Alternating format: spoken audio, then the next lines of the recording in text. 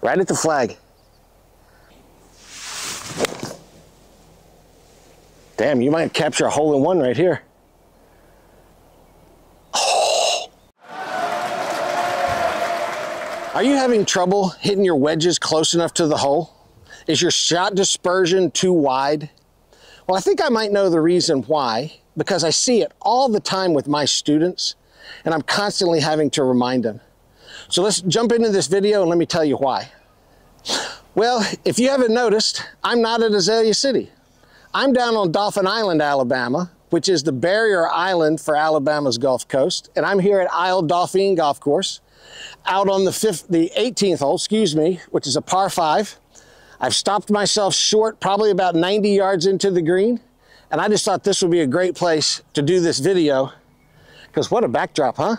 Looking out at the Gulf of Mexico, if you can see those sand dunes out there, that sand island, awesome. All right, so the problem that I see with all of my students is they're all making a golf swing that's way too big with their wedges. They stand there and they got their wedge in their hand, and it looks like they're trying to hit a driver. They've got their feet wide, they're in there, they're making big swings, and they're going real fast. And it's almost like they're trying to see how far they can hit their wedges, as opposed to how close to the hole you have to hit your wedges. And trust me, with wedges in our hands, distance doesn't matter. We want proximity to the hole. So there's a different speed of swing that you have to use when you're doing your wedges, okay? And I like to refer to it probably as somewhere in that 3/4 speed, 75% speed from your full swing with a 7-iron or a 6-iron. If you back off of that speed to about 3/4, you're probably then swinging at your wedges a lot at the proper speed. Okay? So I'm about 90 yards away. I've got my 52-degree wedge, okay? Wind's blowing out to the Gulf a little bit. And all I'm trying to do here is just make a very nice smooth swing, because I want this ball to end up close to the hole. Okay? So let's see how I can do.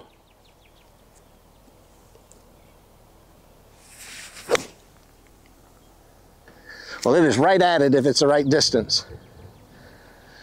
Okay, so that first one I hit a little bit too hard. I didn't realize that the wind wasn't going to affect it quite that much, but it was hit super solid, right on line. But I hope you saw the speed that I went there, and the effort level that I used was very low, very little. Now, the reality is that I could probably hit my 56-degree wedge from here, but I would have to swing real hard. And if I swing real hard with that wedge, I'm just not controlling my golf ball as much. So let me see if I can hit one more. Same thing, 52-degree wedge. Take a little bit off of this one. See if I can hit a good one.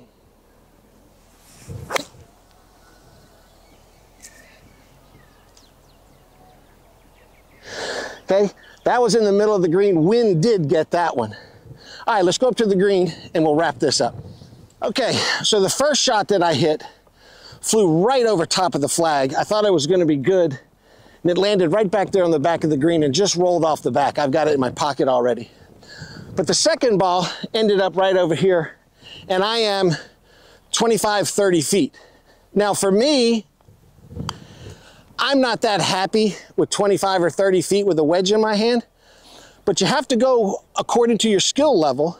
And for the majority of golfers out there, that would be a great shot. So if you want to start hitting your wedges closer to the hole, give this a try. Go out there and back off your speed, back off your effort level. Use a little more club if you think you need to.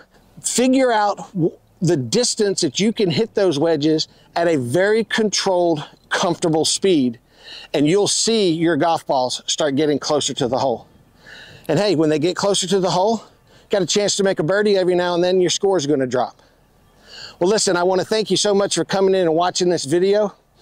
You might wonder why I'm down here at Dauphin Island. I was down here actually practicing filming for the big trip that's coming up at the end of April. Again, I can't tell you where I'm going. That's coming soon.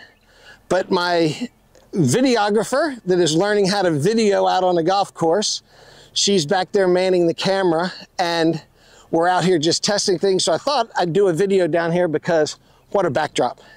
This is a little prettier than the driving range at Azalea City. But listen, if you've been watching my videos for a while, I do appreciate you coming in and watching.